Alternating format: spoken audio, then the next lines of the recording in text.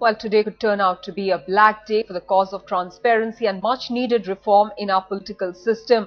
The government is understood to have decided to keep political parties out of the ambit of the landmark Right to Information Act. An amendment in the RTI Act to save political parties from public scrutiny is likely to be approved by the Union Cabinet today.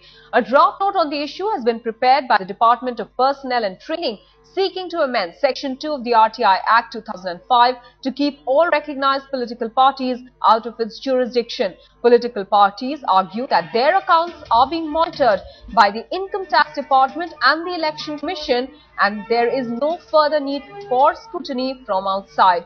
Besides, they also argue that they do not have the resources to cope with the deluge of queries that they may get if they submit to the RTI Act.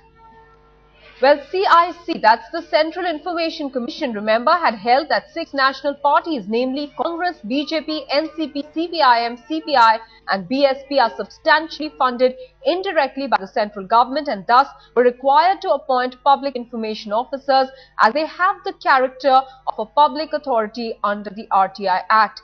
The decision from Transparency Watchdog evoked sharp reactions from political parties.